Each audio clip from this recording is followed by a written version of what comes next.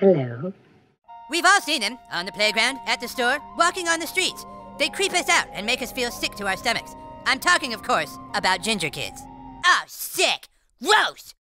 Slambagad. Welcome to the last video on the Waffles channel.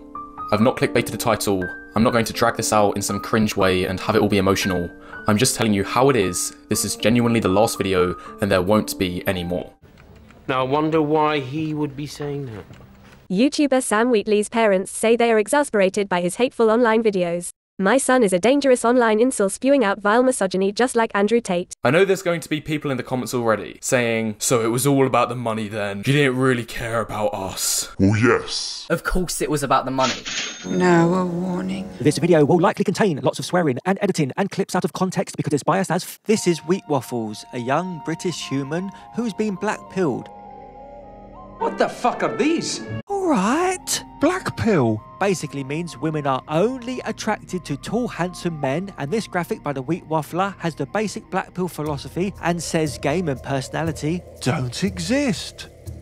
And this one shows where he places himself in the delightful pill colour continuum. Got it? Good!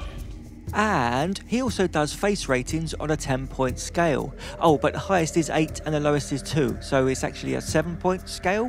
And for a mere $25, he'll tell you how to maximise your looks, which is super interesting because of this first clip where he's asked to rate 10 people who are actually couples. I'm going to be more ambitious for this person and say 4, even though I think that he's somewhere in the 3 to 4 range. The biggest discrepancy is this couple here, in that this guy who you rated as equally the ugliest person in the group, he's matched with like the girl that you thought was the hottest out of the entire bunch. And this is the couple. Here's another angle of the fellow that you rated as a 4 and you rated her to be an 8. Does that change your mind at all? Nothing really changes here. What? Except your ability to accurately rate a man's attractiveness. Me hopes you offer refunds. You will hear this from red pill dating coaches all of the time, telling you how important it is to look after your body and be in good physical condition. It is very good. I am going to outline 4 times where going to the gym will not work, and in fact, it will make your situation even worse. Dost mine ears deceive me? If by worse you mean having a stronger, healthier body, raising self-esteem and helping alleviate depression, then Yes. worse. Anyways, this is why you should Not. go to the gym. Manletism. This is when a man of below average height goes to the gym, and rather than making him look more dominant, more alpha, he ends up just looking like a pathetic, little, aggressive, angry leprechaun, and women aren't going to find this attractive. That's your opinion. So if you're in that 5'8", 5'9" range, then you might start looking like a bit of a manlet for anyone who's less than 5'7". This is super manlet territory, and it's definitely not worth putting in the time and effort to go to the gym at this height. Blah, blah, blah. 5'9" is 5 inches taller than the average woman, and you think that's short. Then explain China's population, where the average male is 5'6". Do all the women fuck the same small group of tall men, or do they go overseas? To find a man. Subscribe. Frameletism. This is when your skeletal structure prevents you from having an aesthetic body, and these can be denoted by having sloped shoulders, such as these 2 men here, having improper hip, waist and shoulder ratios. Oh my god. Yeah, women are constantly gossiping about how men's shoulders aren't much broader than his waist or hips.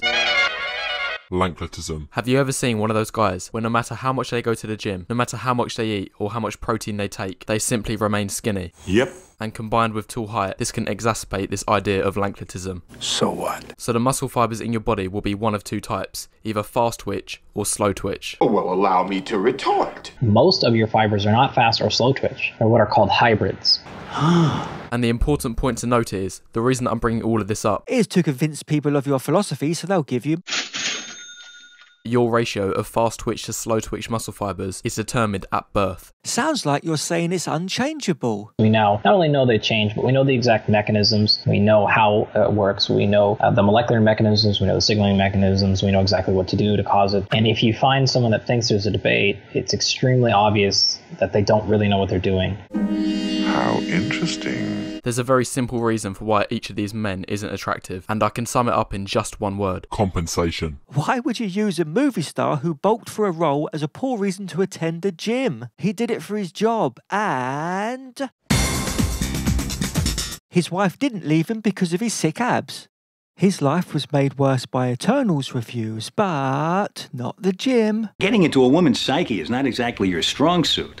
Tell me, oh great wise waffler, what else do women want in a man? Low body fat percentage, clear skin, full head of hair. He sings unanimously. Are you serious? Apparently, no bald, rotund, spotty people ever get laid. You know, you can never forget the biological and evolutionary roots of what makes attractiveness. Like, I'm talking things like symmetry. Wait, what? These women have asymmetrical faces, and Waffles tells himself, "Oh, gross, get those ugly dogs away from me. I'd rather have a half-decent face and a mirror." Fun fact. There's men on the list I found also, and one of note is Brad Pitt, who had kids with another grotesque, asymmetrical, unattractive pig named Angelina Jolie. And just look at what these freaks created with their asymmetrical ugliness. And there's more. The following montage is from the Wafflers video. Sorry, men do not age like fine wine. Don't wait for 30. I feel better.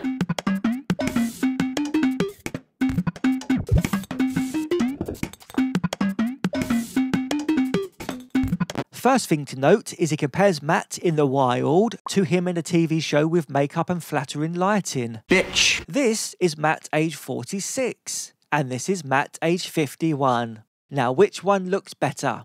Matt struggled with alcohol and opiate addiction, and methinks that contributed to him looking like shit. And getting fat was stuffing his face with food he doesn't need. I have a flaw. Big deal. Like, if you ask women if they like a dad bod, then they'll say, like, yeah, of course I do. Yeah, like, that's what they'll say. You know, and the picture they have in their mind is some guy who actually has a top 20% physique. And that's what they think is a dad bod. Oh, me gets it. Women are stupid. So then we can't trust women to tell us their opinion because of their dumb brains, right? Well, no, but I'm saying that a lot of women will go into casual sexual encounters with this, like, hippy-dippy, feel-good sort of mindset, but then wake up in the morning after and then regret it and then be like, oh, actually that was a massive mistake. And then that's why a lot of women actually get diagnosed with depression, because they have all of this casual sex. No. Feminists tell them. No. The Waffler thinks there's causation between women having casual sex and depression. But the last survey, women were too dumb to know what a dad bod is, but now they're fully capable of reporting symptoms of depression. A woman who's overweight might actually be considered attractive, like, as long as we're not talking to the extreme here. Like, I'm talking about 20 to 25% body fat on a woman. Overweight. 25% body fat for a woman is not overweight. And in reality, where he rarely visits, most people don't take scales and tape measures on dates to ensure proper waist to hip ratios. But as for guys, if their body fat percentage is high, like, even if we're talking 20% or above, like, there's a huge disparity. It's not that much. That's well high. You know, fair enough, it might be like average if you look at broader society, like in America. He said 20% body fat is high, then 25% body fat for a man. That's well high. Seconds later, it might be like average. How do averages work? Because it can't be fucking both, can it, Waffles? Nope.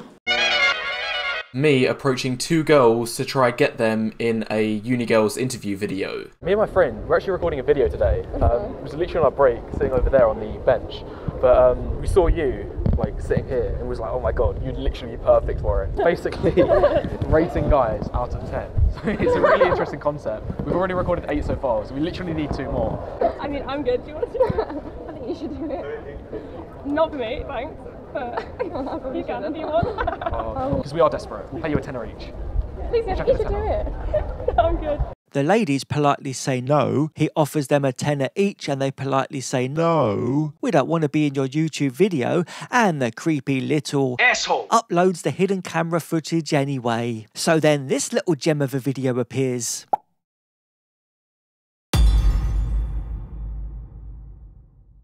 And I'm encircled by these 5 security guards now. We've been getting complaints that you've been going around harassing the girls on the campus. Who's made these complaints and what have they said? That you asked girls to be in a video, they said no, and you published it anyway? But of course, the Blackpiller wants you to believe is because when ugly men approach women, they don't like it. Pretty sure I've heard this before. Oh yeah, it's in this video where he makes the assumption that this woman is hysterical because an ugly man talked to her in a car park. But we don't know what he looked like, do we, Waffles?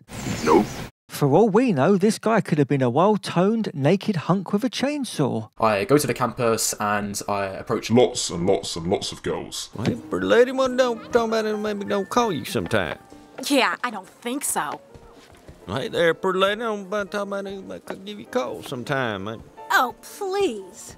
You know, I'm talking about look good on your feet, you know, look better on my bed. I'm talking about giving them digits, man. I had been accused of harassment, and that resulted in my expulsion from the campus. Just to clear up one potential misunderstanding, I didn't get expelled from the university. A better word maybe to use is banished or removed. Essentially, I'm not allowed to come back. Get ready for a surprise! But I'm 100% certain that if I was enrolled in a course at the university... Rewind. If I was enrolled in a course at the university... there would have been a very, very serious implications to follow. I almost definitely would have been expelled. Methinks it's pretty serious going to a university you do not attend to record women secretly, and you're lucky you weren't arrested. Please start comment with password so I know you watched. You gotta love the irony of a man saying he's a grifter, quitting YouTube, and his fans like that video. And is there anything else you want to say? Oh yes, there is one more thing. You know, Freud died at age 83 still asking one question. What do women want? Wouldn't it be strange if you were the one man on Earth finally able to answer that question? Yes. The end. Like the bloody video.